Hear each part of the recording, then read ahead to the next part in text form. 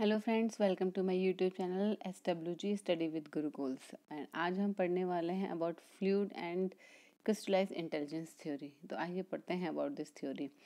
Friends, पहले जान लेते हैं अबाउट दिस थ्योरी। क्या है ये थ्योरी, किसने प्रपोज करी और क्या रहा इस थ्योरी में। Friends, this theory of fluid and crystallised theory was first introduced by the Raymond B cattle in 1963 and ये एक साइकोमेट्रिक बेस्ड थ्योरिस्ट है जिन्होंने ये थ्योरी डिवाइस की। एंड इन्होंने माना, ही बिलीव कि इंटेलिजेंस को टू टाइप ऑफ कैटेगरीज में डिवाइड कर सकते हैं। मीन्स जो हमारा जनरल इंटेलिजेंस है उनको दो भागों में डिवाइड किया जा सकता है, जो कि है fluid intelligence and the crystallised intelligence. And इन्होंने दो कॉन्सेप्ट दिए गए, इसके ऊपर उन्होंने कुछ दिन काम किया। एंड फर्दर इनके जो एक स्कॉलर थे, जो इनके स्टूडेंट रहे, जॉन लिनार्ड हॉर्न, इन्होंने इनके साथ काम किया। He was a cognitive psychologist and hence इन 1961 इन दोनों ने मिलके ये थ्योरी दी। तो इसको horn and cattle intelligence theory से भी ये थ्योरी फेमस है। तो बेसिकली इन दोनों ने इस थ्योरी पे काम किया है। तो आइए जानते हैं about fluid intelligence first. Fluid intelligence होता क्या है, इसमें क्या क्या चीज़ें आती हैं। फ्लूइड इंटेलिजेंस का मतलब है आपकी वो क्षमता, आपकी वो कैपेसिटी जिससे कि आप बहुत स्पीड से सोच पाते हैं, किसी भी चीज़ का रीज़न फ्लेक्सिबली जान पाते हैं और उनकी प्रॉब्लम सॉल्व कर पाते हैं। And that is based on your past experience and accumulated knowledge.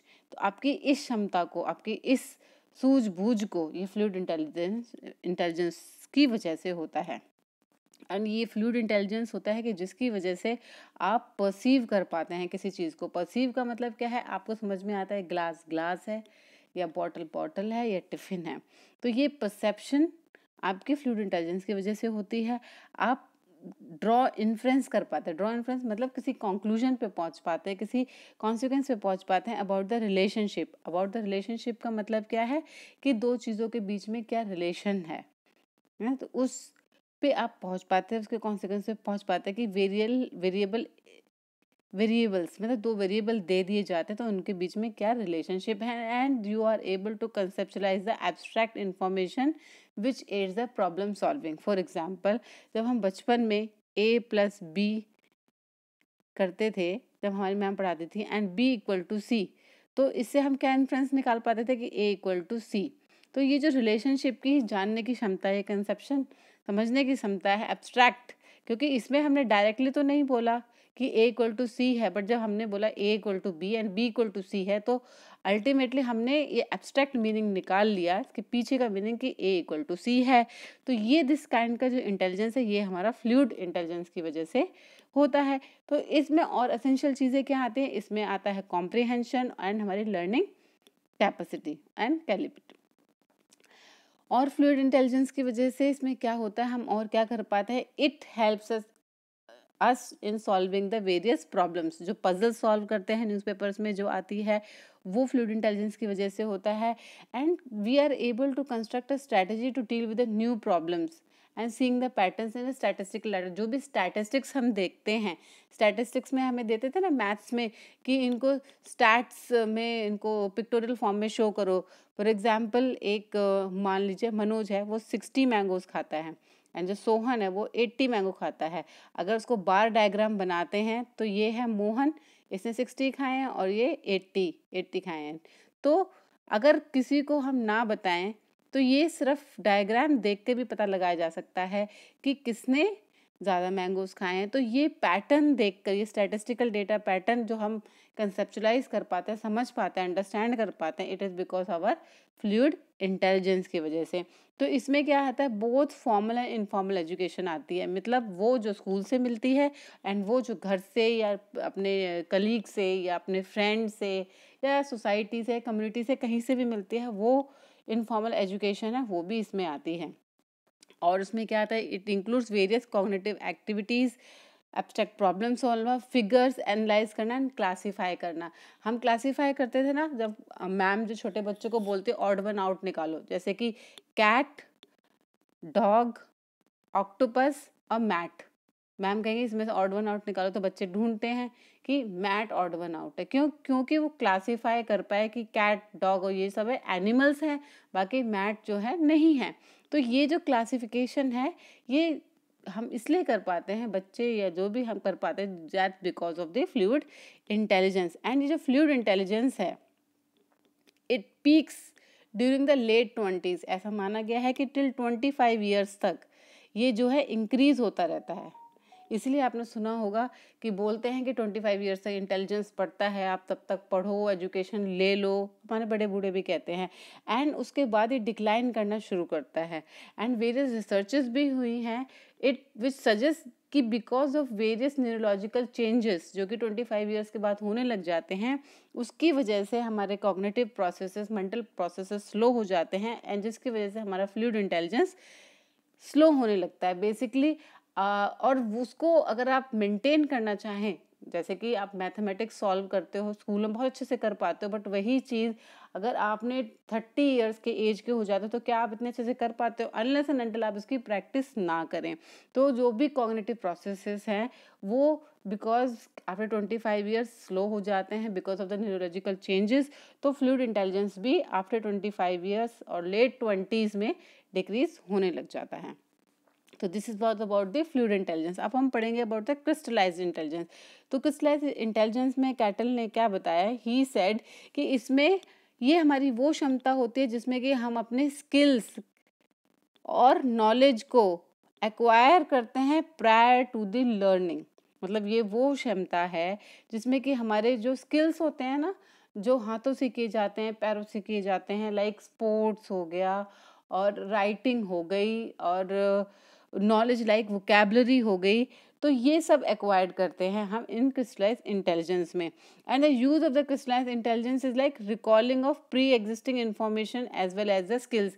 मतलब वो सारी इन्फॉर्मेशन जो हमें मिल चुकी है उसको रिकॉल कर पाना। फॉर एग्जाम्पल, बचपन में आप साइकिल चलाना सीख जाते हो, तो ऐसा नहीं होता कि आप 40 या 45 ईयर्स की एज में आप नहीं चला पाओगे, आप चला पाओगे।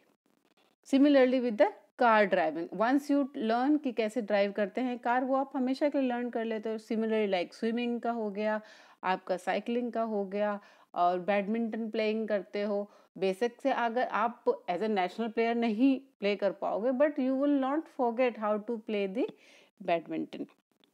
So it includes all the historical events and dates, remembering the geographical locations, building one's vocabulary and reciting the poem text. देखो पोएम्स के साथ क्या होता है, बहुत सारे चैप्टर्स वगैरह भूल सकते हो, बट एक पोएम जो आपने बहुत अच्छे से लर्न की हो बचपन में, से ट्विंकल ट्विंकल या कोई भी हो, वो आप कितने भी बड़े हो जाते हो तो भी याद रहती है। And when you learn about the geographical locations, जैसे कि आप अपने स्कूल का रास्ता नहीं भूलते, आप अपने कॉलेज का रास्ता नहीं भूलते, अगर आप 20 साल बाद भी जाओ तो आपको जोग्राफिकल लोकेशंस जो है भूलने का नहीं है। मतलब ये सब कुछ जो आप याद कर पाते हो, it's just because of the crystallised intelligence की वजह से। तो इस कैटेगरी ऑफ नॉलेज को आप क्रिस्टलाइज्ड इंटेलिजेंस में कैटेगराइज कर सकते हैं। इवन वोकैबलरी, जो वोकैबलरी आप लर्न करते हो बुक्स रीड करके या न्यूज़पेपर रीड करके या सुन के, तो ये सब जो है हम क्रिस्टलाइज्ड इंटेलिजेंस की वजह से कर पाते हैं। एंड जैसे कि मैंने बताया है, it is because of the accumulated knowledge.